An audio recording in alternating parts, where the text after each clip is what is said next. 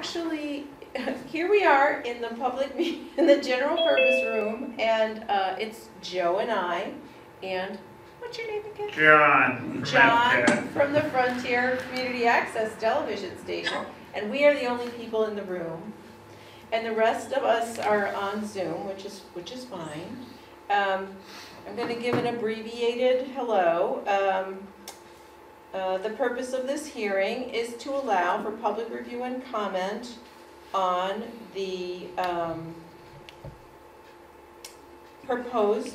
our proposal to amend our existing zoning bylaws by adopting a new Article 7 floodplain district, which would replace the existing Article 77, Section 71 floodplain district and Section 72 development regulations with a new Article 7. Section 7.1 through 7.15 is set forth in the document labeled floodplain district. So here we are again over Zoom, and we're being recorded, and I'm also going to record this. Do I record it to this computer, or do I record it to the cloud? Oh. Tell me, Veronique, do I record it to the cloud or to this computer? We did it to the cloud the other day. I'm asking. I do it to the cloud To because the cloud. Do it to the cloud. Recording you might in run out of progress. space on your computer. Okay, that's what I thought. Okay, I just want to double check with our town administrator. Okay, so we're being recorded for television, for community access television. We're being recorded on the Zoom, and I'm going to actually, when you have a question, please put it in the chat. Normally I would go through a whole thing about the order of questions, which will be first the planning board will ask questions, members of the planning board who are here and on Zoom, then members of the select board, one of whom is also here, other representatives of town departments and boards, then Conway residents, then members of the public. But we'll see how this goes. Okay, I'm going to turn this over to Allison now. Hello, good evening everyone. I'm Allison Gage. I'm a planner with the Franklin Regional Council of Governments. I'm here with Kimberly Noak McPhee, who is the Land Use and Natural Resources Program Manager. And Joy Duberl is also here. She's the Director of the Flood Hazard Management Program at the DCR. She's been a wonderful help to us while we've been working on this update. So if we all have questions at the end, I'm sure she'll be able to help us out again. So we've been working with the planning board for the last several months to update your floodplain district bylaw. As Beth mentioned, this is the public hearing for that update.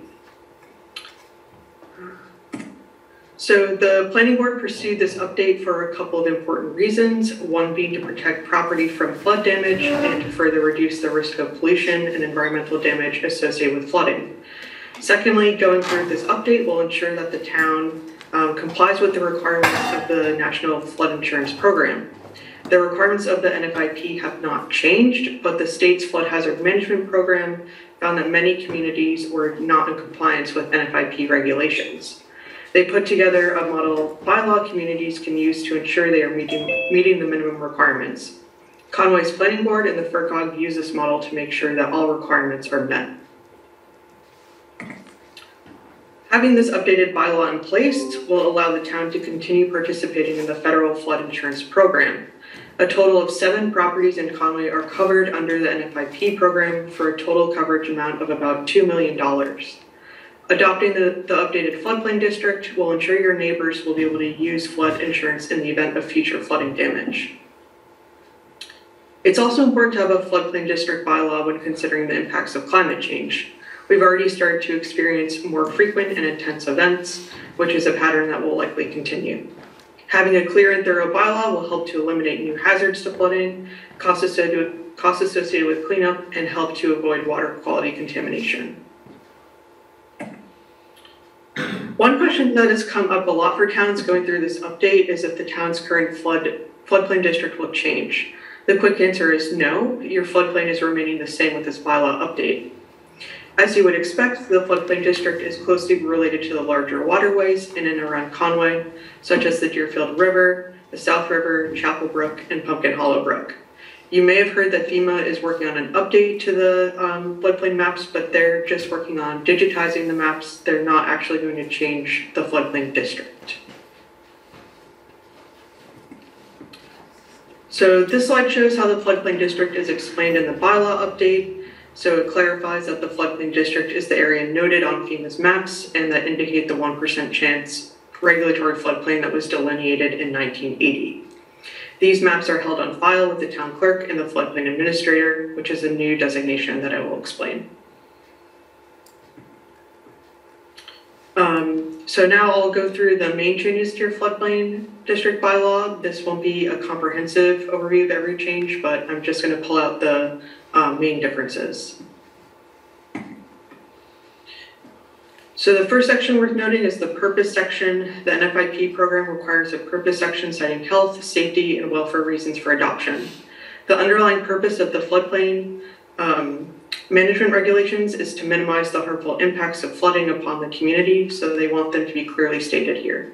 These stated purposes will be ever more critical due to climate change and the possibility of increased flooding or flood damages. Conway must designate one person to act as the community's floodplain administrator. This is so that FEMA can use this information in their local context database, and so that this person can act on behalf of the community when implementing certain tasks under the National Flood Insurance Program. Their responsibilities are listed out in the updated bylaw and include oversight of the permit process, maintaining records of floodplain development, and keeping FEMA maps on file. Part of the updated model bylaw is also to make it clear that permits are required for all development in the floodplain district. The NFIP permitting requirement is not meant to be prescriptive, but it just requires that documentation of some kind of permit or review process is mandatory for all floodplain development. Also, the NFIP program notes that documenting all development in the floodplain benefits communities because when or if a violation is discovered, the community can demonstrate that they did not approve the development as constructed. They really want you to have a clear paper trail of floodplain development and to have it all clearly stated in your bylaw.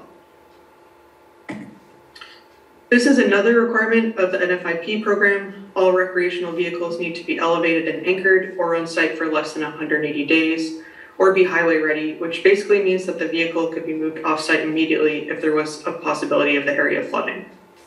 This includes vehicles that are already located within the floodplain.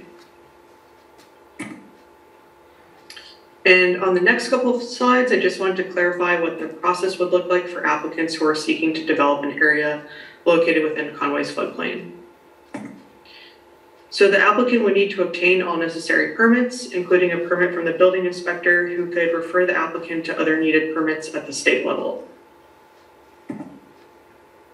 Of course, the applicant would want to check if they are in the floodplain before applying for a permit, which can be done by checking the maps on file with the town clerk or the floodplain administrator. Once necessary approvals are received, the applicant can request final approval from the floodplain administrator. So those are all the updates in a nutshell, but again, now we can open it up for questions and comments. I have one question. Normally, the building inspector will not deal with a trailer. In other words, a trailer with wheels, they do not consider that to be a building, if I'm stating it correctly. How does that work in with this bylaw? How do we control the trailers with wheels rather than the ones that are put on a foundation and the building inspector gets involved?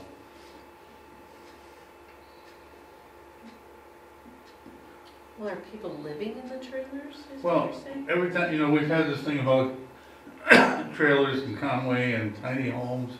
And generally the building inspector says that if it has wheels, it's not the responsibility of the building commissioner. I think in that case, it would still have to go through the floodplain administrator rather than the building inspector. So does that mean that every trailer has to be somehow registered in town and not, in other words, I'm a little confused at how we enforce the requirement? I think you're saying if it's road ready, it's okay to be there with wheels on it. But if it's not road ready, then it needs a building inspector to look at it, I think, and check the foundation or whatever, the elevation requirements. So, Joe, when you say a trailer on wheels, are you talking about an RV trailer or like a mobile home or a tiny home on wheels or all of them? It's my understanding that if it has wheels, the building commissioner does not deal with it. Huh. Which would be a trailer. Joy, Or Yeah. or, you know, or a Yeah, mobile home. I can help with that. okay, thank you. So, hi, so my name's Joy Dubrault with the state. So you are correct. An RV does not fall under the purview of the building inspector at all. It's not covered under the building code. And so it would not be the building inspector's job to speak with those people unless the building inspector was your floodplain administrator. In that case, it's his or her job to help those folks work out what the issues are. So let's say you have an RV park along the river, and some of those RVs, as defined in your bylaw, there is a definition for RV. If they've been there for a long, long time, the people have maybe connected them up to, you know, a carport, or they've built a deck on them, or they've got porta potties in the back of the backyard, or, you know, whatever. If those truly are the definition of an RV, then the community, that is the town of Conway and whomever Conway has selected as the floodplain administrator, would need to work with those folks on a compliancy plan to make those RVs compliant again, because for 50 years this has been a rule, but FEMA in Region 1 has not really paid a lot of attention to it until a few years ago. And so, you know, there's a number of ways to handle that. There can be compliancy plans written with the homeowner or the RV owner to, you know, get down to the root of what the issue is. But essentially, the reason for this bylaw piece is that an RV is, you know, in the case of a flood, needs to be able to be removed immediately from the property before the flooding happens. You know, so if an RV has wheels and it's road ready and it's got a current license on it, you know, a plate, a registration plate, and it's ready to go, then there's no problem at all. It's for those RVs that are not ready to go, that's where the issue lies. And RVs are not manufactured homes. That's an entirely different thing, as you noted. Those do fall under the building code, so those are entirely different than RVs. Did that help? Yes. Thanks, Joy. Do any other members of the planning board who are on the Zoom have a question for Allison or Joy at this moment about this? I wanted to clarify something about where the floodplains lie. I think we've made references to Pumpkin Hollow, the Deerfield River, the South River, Chapel Falls, but does it also include, is it Poland Brook? I don't think it's a river. I would have to double check a better map. This is just one I put together quickly, but I don't think it does. I don't think Poland Sorry, which stream again? Poland. Poland. I don't think so. Neither do I. I asked because I was mucking around with the firm maps as best I could the other day, and it seemed to show the Poland Brook as a floodplain, but as I said, I was wandering around and I may have been looking at the wrong thing, which is why I asked. Yeah, I'll double check that when I'm in the office tomorrow. Great, thank you. Is there any, so of the planning board, there's just, I believe, 3 of us here, George, myself, and Bill, and Joe, who's an associate member, so I don't think there's. Bill Mobius is here, yes? Yeah, Yes, I'm here.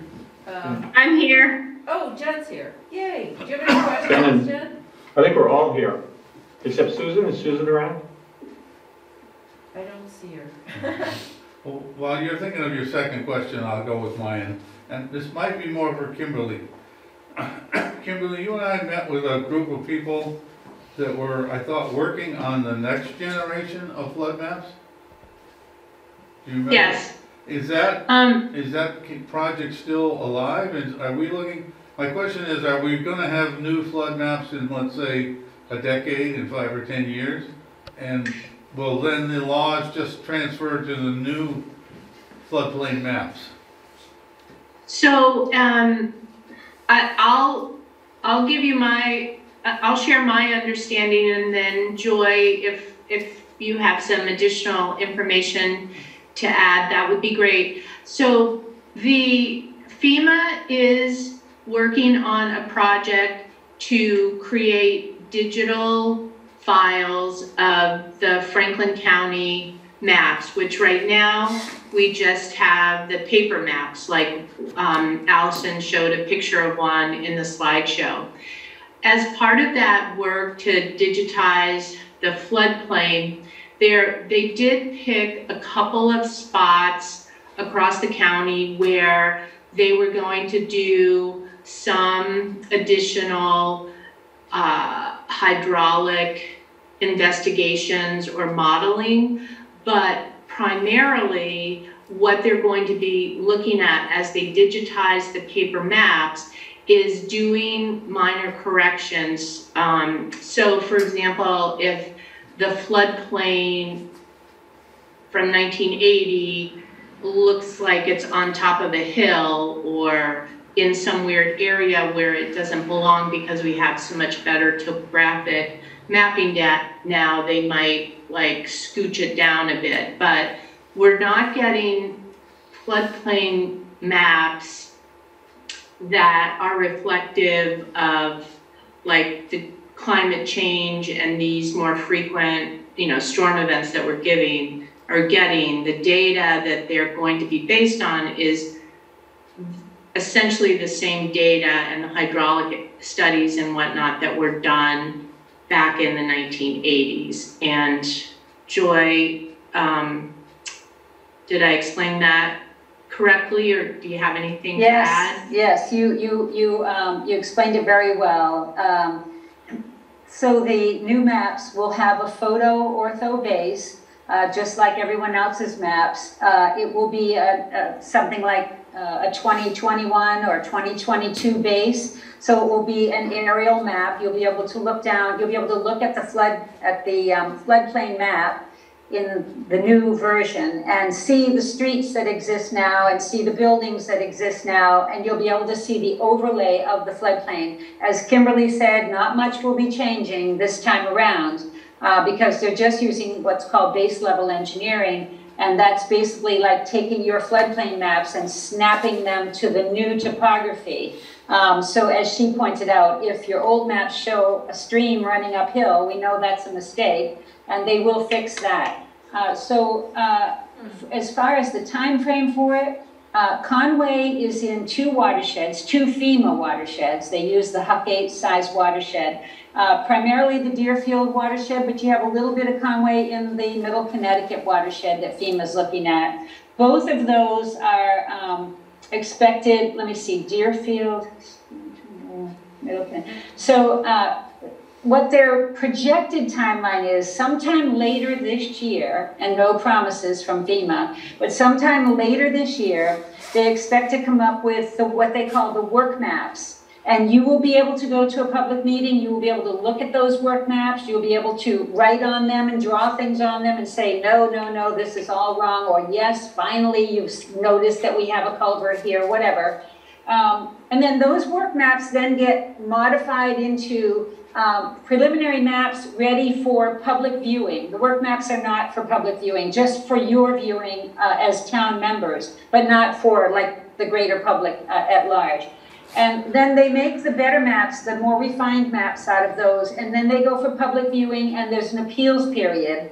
And after the appeals period is over, if there's no contesting of the maps and there's no appeals and so forth, then the maps go into what's called preliminary stage, and you'll get a letter of final determination issued, and that letter will tell you on such and such a date, these will now be your effective maps. And that's projected right now for both of those watersheds to be at the earliest, it looks like the spring of 2024. So somewhere in the spring of 2024, you will need to, accept the maps officially by changing the dates in your bylaw to reflect the new map dates. And also you won't have flood hazard and flood boundary maps anymore. So you'll just have firms at that point. So you'll be able to take out the flood hazard and flood boundary maps that you currently have.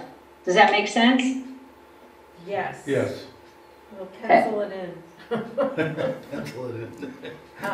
That brings me actually to a question for, I'm not sure who, but we submitted the draft, the planning board submitted the draft to the town to be printed in the warrant, the draft of the new, and then Joy noticed that there were some things that needed to be changed in it, and that's specifically the reference to those other maps that you were just talking about, the flood hazard and flood boundary. Yeah, so we have to add that language in as part of the process at town meeting. I just want to mention that as a That would just be in the motion. thing we'll have to do in the motion, yeah. I'm sorry, the official name is flood boundary and floodway map. There were several different names for maps back then, and I don't keep them straight. So you have two flood boundary and floodway maps that you have to, right now, you have to refer to those also. But with the new maps, you won't have those, so. So that'll just be something we do, when we make a motion, we'll add that in. Yes. So, Phil, well, and I had another question about, well, I think we can discuss the whole subdivision thing at the next planning board meeting. Never mind, I removed that question. Phil, is our select board representative, or are you just here as a person? Well, you're both. I don't know. I'm here. Any questions? He's Too many here. questions? As a representative of the planning board, of the select board, do you have any questions? Yes, that's what I meant to say. Yeah, there you go. I submitted it in writing in the chat section, as instructed. Oh, I'm at a distance from the thing. Okay. Oh, this is an excellent question. Why, thank you. So, you ask it because go ahead. Oh dear.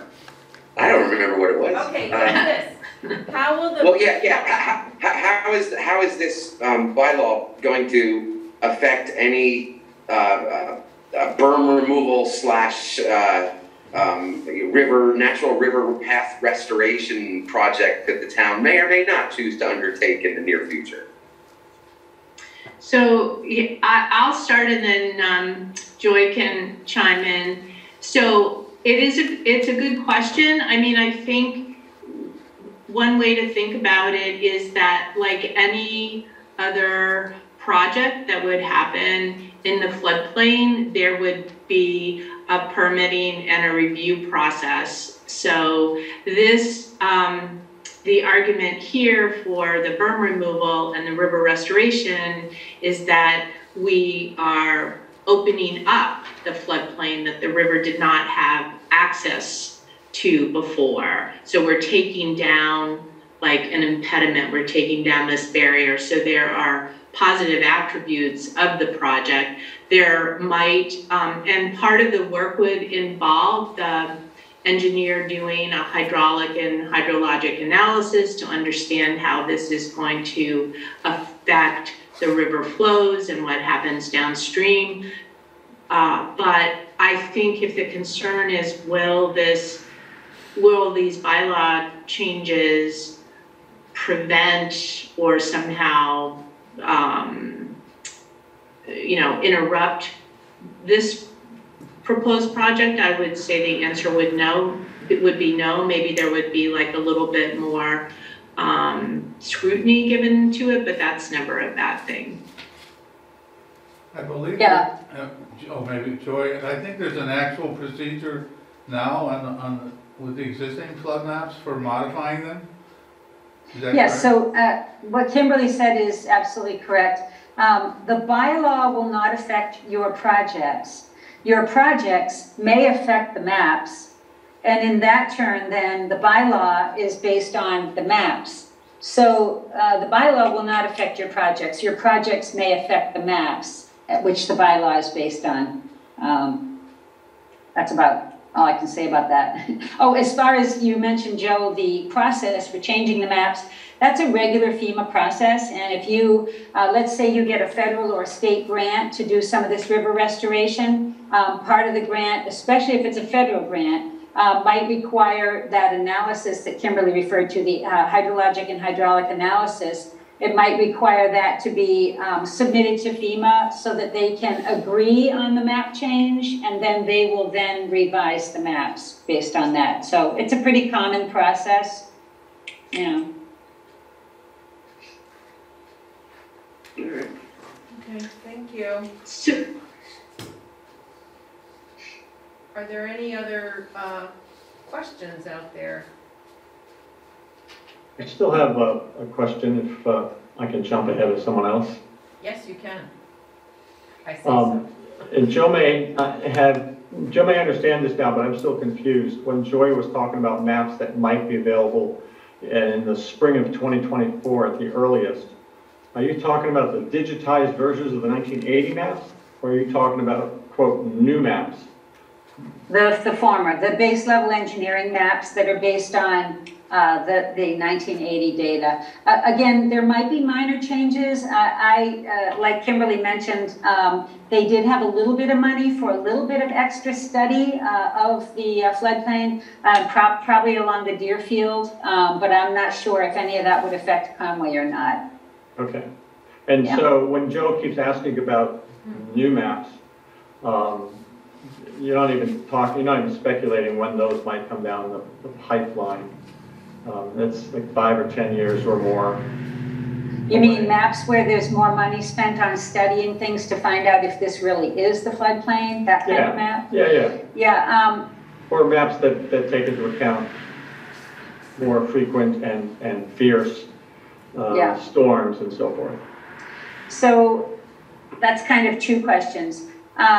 Maps that don't take future conditions into consideration, I don't know FEMA's plan beyond these maps. They do have like a rolling 10-year plan, but that doesn't mean obviously your maps are pretty old and they haven't touched them for a long time. So there's no guarantee on that. It's all a question of money.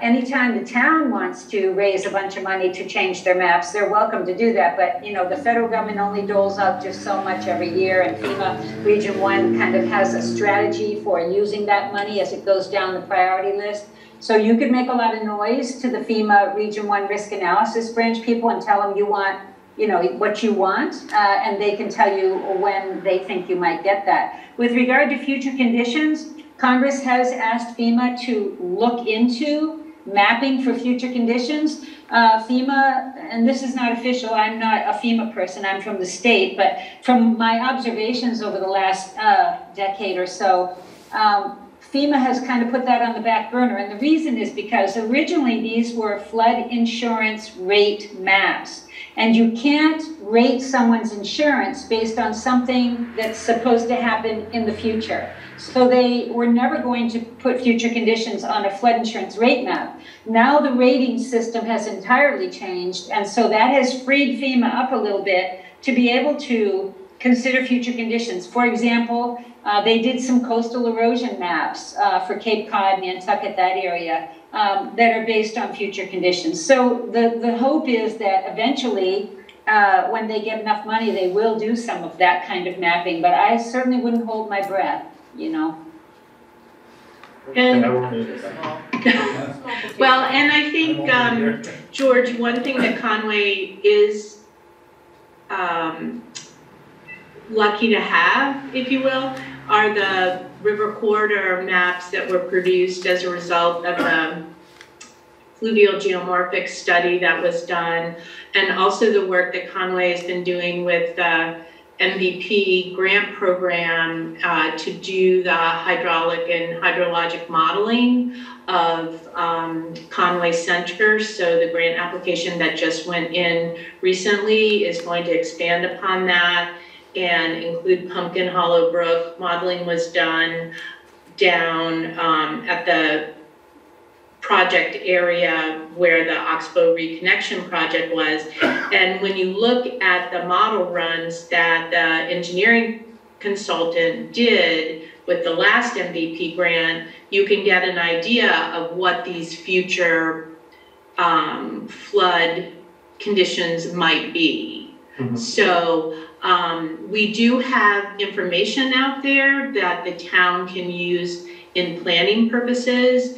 And like Joyce said, these flood insurance rate maps are important for people to that need to have flood insurance. So we can think about these other tools that we have in our toolbox and not really rely solely upon these old maps, because really the purpose of them wasn't for what we're trying to do now, right?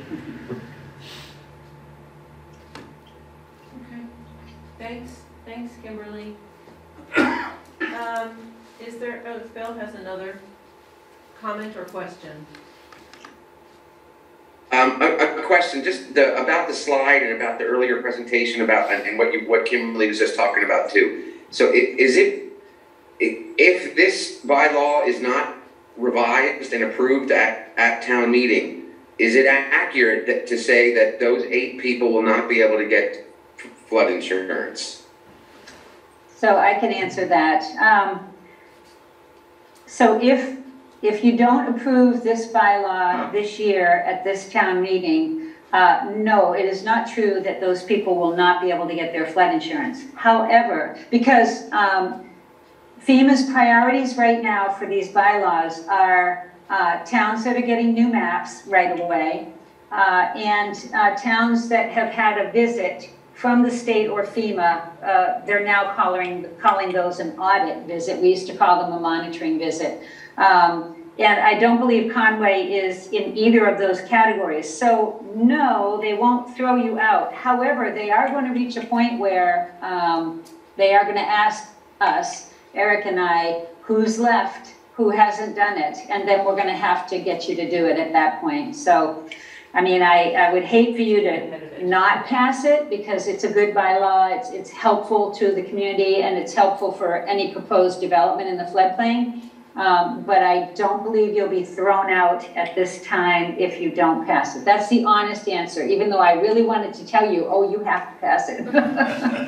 Well, see, I really wanted to clarify that, because I thought from the earlier presentation that was an implication made that and I didn't want to be, getting out front at town meeting saying, if we don't do this, the 8 people are going to, and then somebody in the audience would have, regulation 143.6 that says, no, just what Joy just said. And so, I'm glad that now we won't be making that assumption, that statement that we otherwise. Please pass the bylaw if you can, because it just makes everybody's job so much easier, and it's very good for your floodplain development to be following those minimum standards. In actuality, let me say, if you don't pass the bylaw like it is, you are considered by FEMA to be non-compliant, and that's where they start when they start with the conversation about throwing people out of the program. But they're a little softer for towns that are not. If you were getting a new map this spring, you would absolutely have to do it, or you would be kicked out of the program. So. Can I ask? Yes, Michelle. I'm Michelle Curry. I'm on the Open Space Committee, Friends of South River, and I live on the river. So I'm curious about the process for appealing the existing maps, and you guys have answered so many of my questions. Thank you. But what exactly is it that I want to ask? Oh, how do, one of the things that's, I think, difficult for residents is seeing the map, and I know it's available in the town offices and stuff. Is it online anywhere, the existing one? And how do we keep it up to date for whatever changes do happen so that we, the people who need to see it can see it? Do you want me to answer that, Kimberly? Yeah. So yes, if you Google FEMA Map Service Center, it will take you to the FEMA map website. And there's a couple of ways. You could type in an address. There's a field there for search by address. You could type in an address and it will bring you to that map. Also, you can put in search all products, and you can put in Massachusetts and Franklin County and then town of Conway, and it will take you to all the maps at once, which I think you have like 7 or 8 panels, so it's not a big long list. As far as people seeing the maps, what was the second part of your question? Just how do they stay up to date? Like, so say the work we're doing with the river corridor or the flow studies is ready to share with FEMA, and then the town appeals and the map changes, and it's like, I imagine FEMA's going to be slow to update anything public because it takes work, and I don't know. I'm just asking, like, how do the citizens stay aware of changes? Right, changes to the FEMA maps. Okay, so you have very, very old, as you know, paper maps. FEMA is not updating the old paper maps actively. What happens is, if you, let's say that you had an H&H study on some branch of the river, like behind your house, and you proved that the FEMA map was wrong somehow, and FEMA agreed with you, then they would issue you a letter of map revision or a letter of map amendment that you would have, but they don't change the old paper maps. That's just, they kind of figure it's water under the bridge. However, once your maps are digitized, if you then make a change to the map, a revision or an amendment, well, not an amendment, but a map revision, within a couple of weeks, once they approve it, they change it online within a couple of weeks. Excellent. That's good to know. That's good to know. That doesn't always happen. Not with the old paper ones. Sorry. Yeah. Oh, well, no. I mean, even with other agencies updating content. So thank you. That answers my question. Thank you both. That was interesting for me as well. Anybody else on the Zoom who's interested in asking a question? I see Veronique, I think, do you have a question? Yes. Yes, thanks. I was just wondering if it would be possible to send the links to me, Joy, for the information you just mentioned, so that I can put that up on the website so that residents can look it up. I'll do it right now. I'll put it in the chat. Is that okay? Sure. Thank you. Okay. Thank you. So Beth, this is Kimberly. You mentioned like saving the subdivision discussion for maybe another meeting. I think that's what I heard, and I wonder if, since we have Joy with us, that we might just talk a little bit about that, because we did mention to Joy that Conway does not have subdivision regulations, but it sounds like the language that Joy provided to us that we shared with the planning board is still a requirement. And so I thought it might be a nice opportunity to maybe noodle on this or chat a little bit about it, so that the planning board feels more comfortable with why it has to be done, even though the town does not have subdivision regulations. I think that would be good, and then we have a few people from the public and the select board here to listen to us noodle on it, so maybe this would be a good time.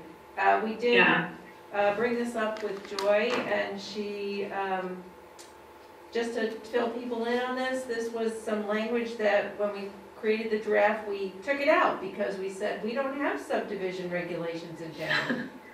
And then Joy said we have to put, she suggested very strongly that we put it back in, which again would be a thing we would have to put back in on the, as part of the motion, when we're introducing the article at town meeting. So, the language that we removed says, all subdivision proposals and development proposals in the floodplain overlay district shall be reviewed to assure that A, such proposals minimize flood damage, B, public utilities and facilities are located and constructed so as to minimize flood damage, C, adequate drainage is provided. And that's from 7.11 subdivision proposals to be added back in. And then 7.12, base flood elevation data for subdivision proposals. When proposing subdivisions or other developments greater than 50 lots or 5 acres, whichever is less, the proponent must provide technical data to determine base flood elevations for each developable parcel shown on the design plans. So that's what's being suggested that we add back in to this proposed new bylaw. So what do people, I'm just actually wondering, people who are on this meeting who are Conway residents, do you think the fact that we don't have subdivision regulations, so we never accepted the subdivision regulations from the state, how will that go?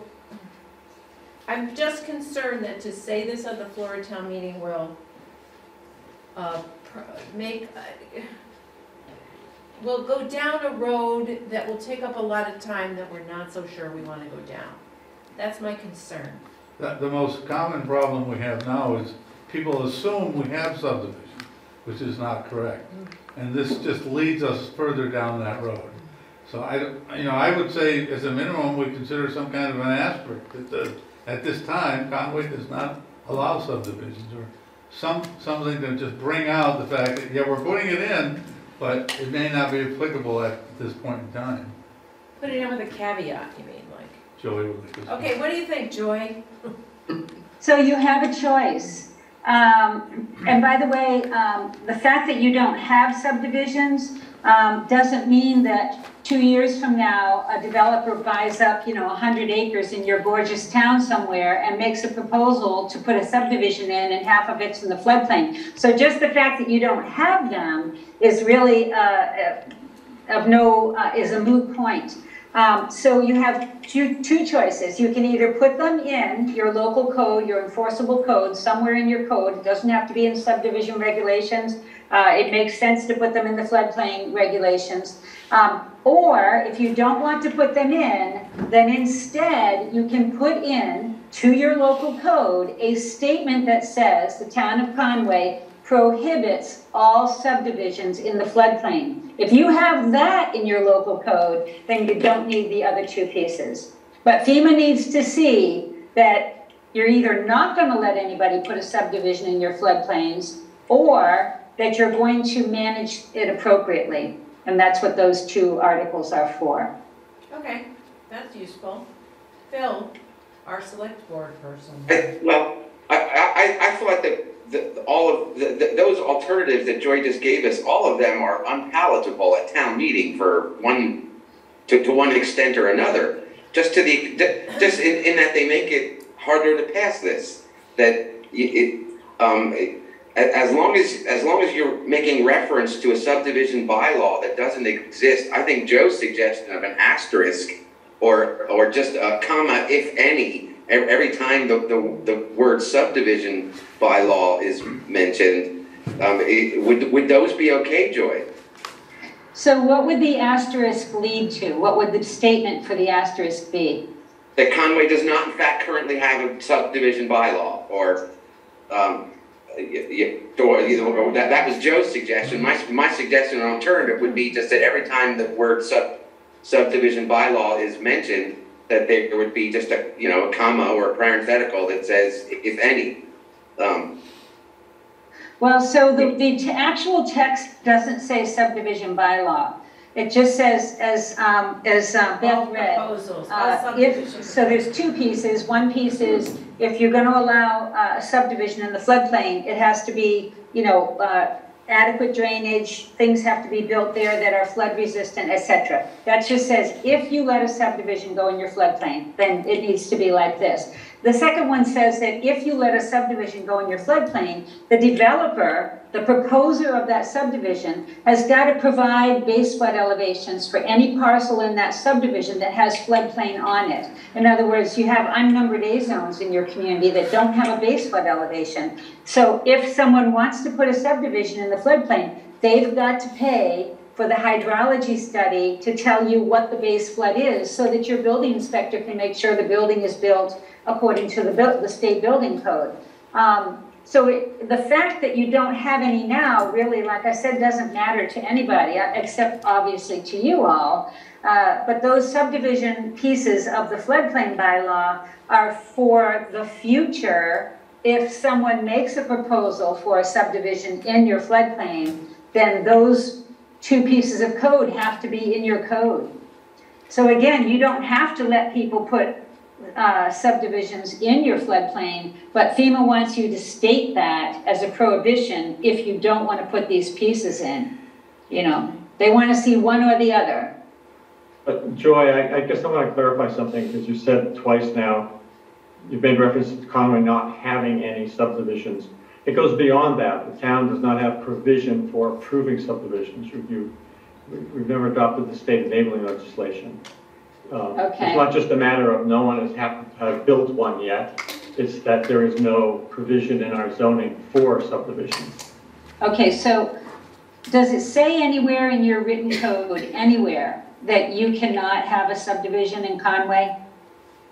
When we adopted the Planning Act, we prohibited subdivisions, I believe, in that section. Okay, and so that's in somewhere in your local code? It would have been in, I think in the motion it was made on town meeting floor. Perfect, perfect. So you don't have to put those two pieces in then, if you can cite where in your local code it says that you cannot have subdivisions. That satisfies FEMA right there. Okay, we'll have to look that up. But. Okay, Yeah. Does that make sense? yes. I think Sandy's had her hand up for a while. Thank you. Yeah, I want to check and make sure you guys can hear me. Okay. Many of you may know, I live on Main Street right next to the South River, and I am currently insured in the federal insurance program. Yeah. My question is really probably is very, well, not basic, but practical question, because I think almost everything I do is going to be affected by this.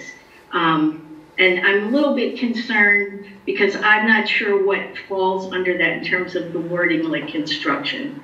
I put up a chicken coop once and had to get a building permit for that because the planning board told me I had to do that. So I'm a little worried about whether everything I do is going to have to go to this floodplain administrator and what they then tell me I need to do.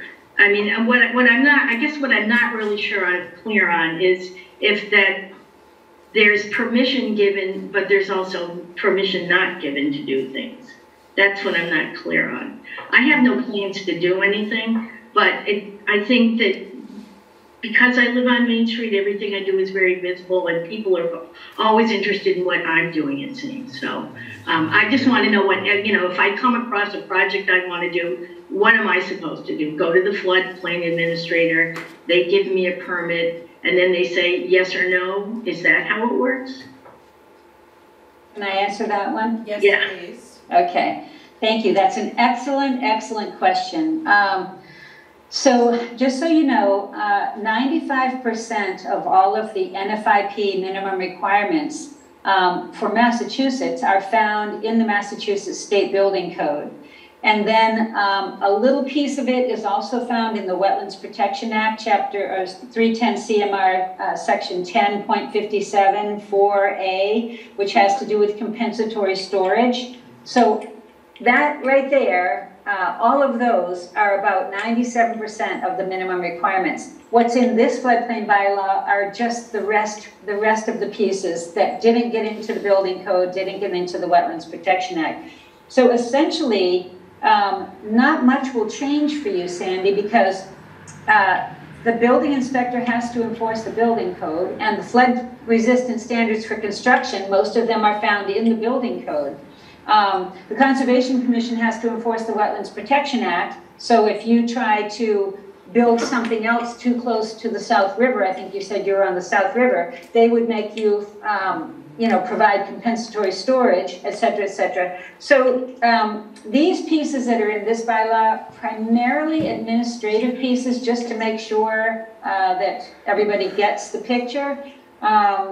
I can't, the one thing I can think of, the term development is defined in the bylaw, and development is very broad, and under the NFIP it means pretty much anything you're going to do in the floodplain needs to have a permit, or at least needs to have somebody look at it. And the reason for that is, if you're going to do something that will change the base flood elevation, probably you aren't going to do anything that will change the base flood elevation, so you won't cause any extra flooding on people downstream or people upstream. You won't be backing up the water.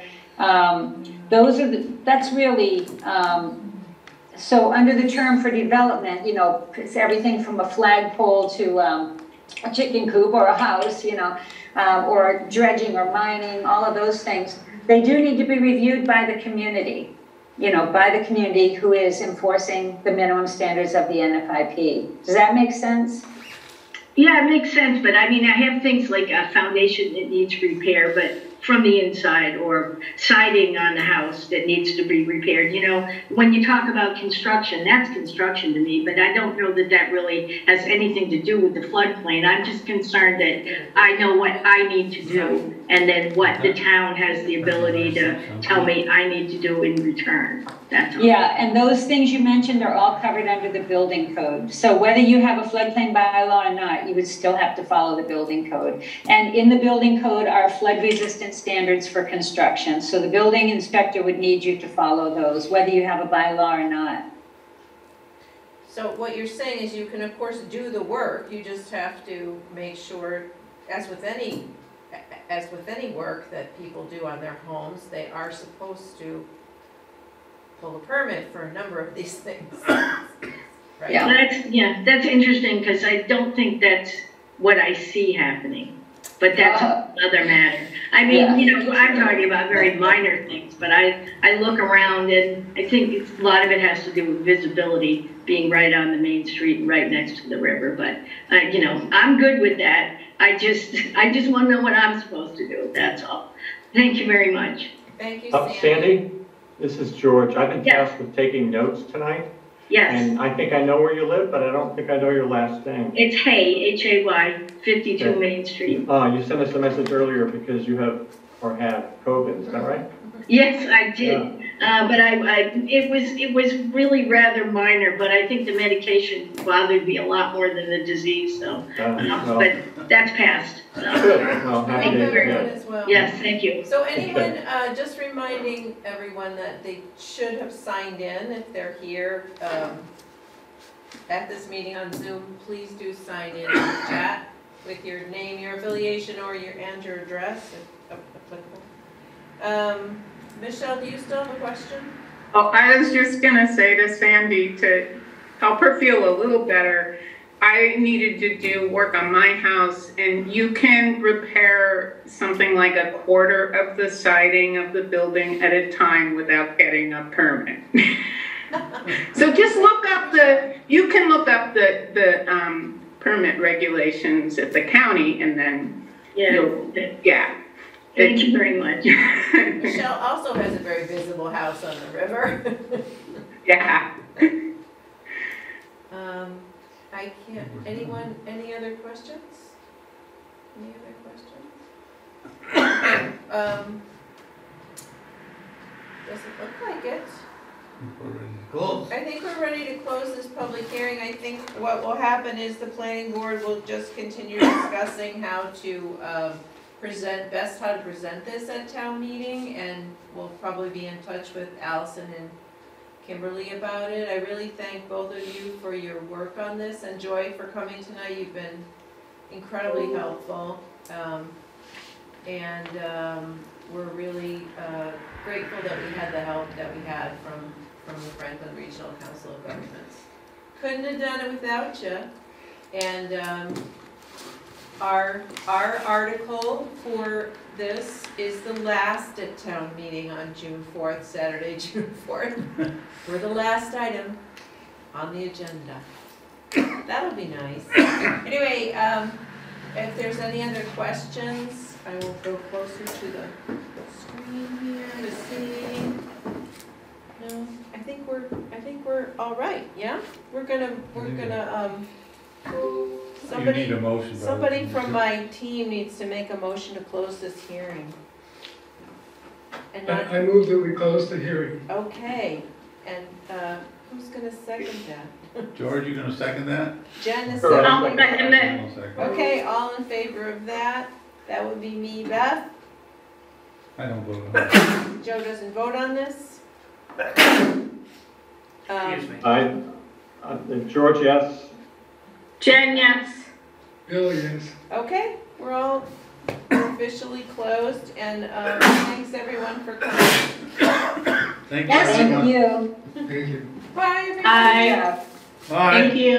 Bye. Good night. Good night.